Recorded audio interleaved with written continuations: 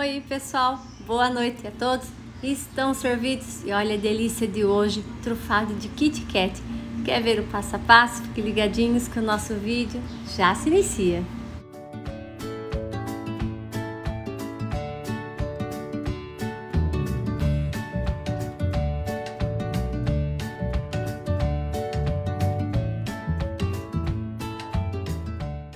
E aqui vamos iniciar a nossa receita. Aqui eu tenho meio quilo de chocolate, estou usando chocolate ao leite, tá? E é o chocolate da Norcal. Sim, vocês sempre viram a imagem aí do Norcal por Atos, né? Agora é apenas Norcal. Então bora lá, chocolate da Norcal ao leite. Vamos usar também para nossa receita 200 gramas de creme de leite.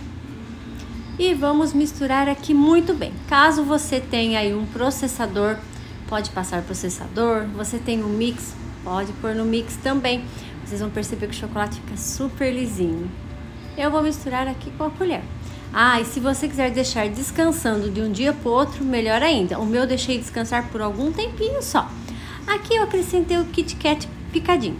Aí vocês vão falar, Dani, vai murchar o Kit Kat. Sim, mas ele vai ficar uma delícia do mesmo jeito.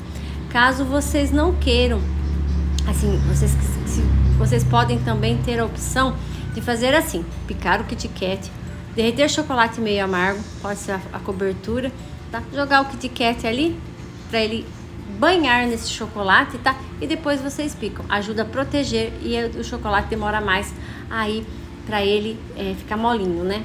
Então dessa forma. Mas o meu aqui a gente vai fazer logo o consumo de um dia para o outro ainda.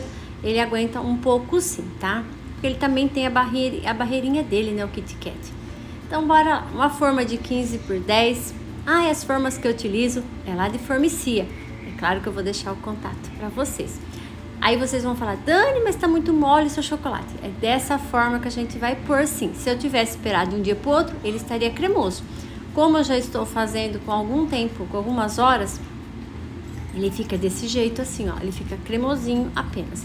Mas vocês vão ver que nessa quantia de 500 para 200 ele não vai ficar duro demais não, muito pelo contrário, a gente vai ter um recheio super cremoso e delicioso também.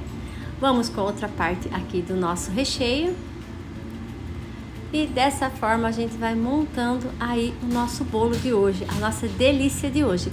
Serão 3 partes aí de recheio e 4 partes de massa.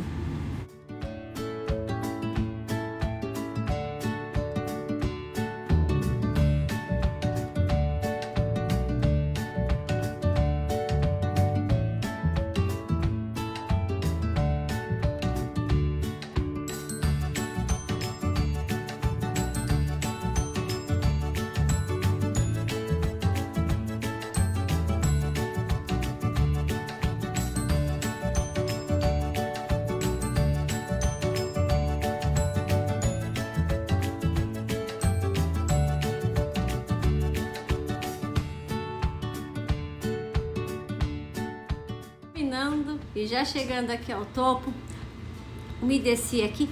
E a caldinha que eu estou umedecendo é leite achocolatado. Agora mostrando para vocês como fica aí o nosso bolo. Sim. E as formas tem desconto, tem cupom de desconto que eu vou deixar para vocês. E olha que lindo aí. E para colar o nosso Kit Kat, eu vou usar doce de leite, tá? Quem quiser fazer a ganache também, pode ser também, mas eu vou usar doce de leite que eu tenho disponível aqui e vou passar aqui em todo o nosso bolinho, ó. Uma camadinha fina para que o Kit Kat se cole aí. Pessoal, eu tive um pouquinho de dificuldade aqui com o Kit Kat, eu levei até um pouquinho na geladeira, teve alguns que ficaram até meio esbranquiçados. Por quê? Eu resolvi aí, falei, deixa eu fazer, porque é uma delícia o chocolate também, né? Mas muito calor, tá? Então a gente precisa se atentar também. Na hora de comprar, sair de onde comprou e ir imediatamente para casa, tá? Eu fiz isso, mas mesmo assim eu coloquei um pouquinho na geladeira. Então vocês observam que eles estão meio branquinhos, mas é por esse motivo. E ajeitando aqui o nosso bolinho, um bolo que é famoso, que o pessoal gosta bastante, e também já aproveita aí o chocolate para consumo, né? Vou passar também um pouquinho de doce de leite na parte de cima. Só estou ajeitando aqui o doce de leite. Sim, e o nosso bolo vai ficar rapidinho, feitinho e delicioso também. Uma sugestão aí para vocês que acompanham, mais uma, né? aí que eu espero muito que vocês curtam, agradecendo de coração a todo mundo que está acompanhando aí o canal, meu muito obrigada, viu pessoal? Peço perdão por não conseguir responder a todos, deixo para vocês a receitinha e os cupons de desconto, é claro, para você que acompanha, que deseja aí comprar também aí as formas, porque tem muita forma linda, diversos tamanhos, tá? Você que procura aí formas de qualidade e com aquela entrega agilizada, Formicia, você vai encontrar com certeza.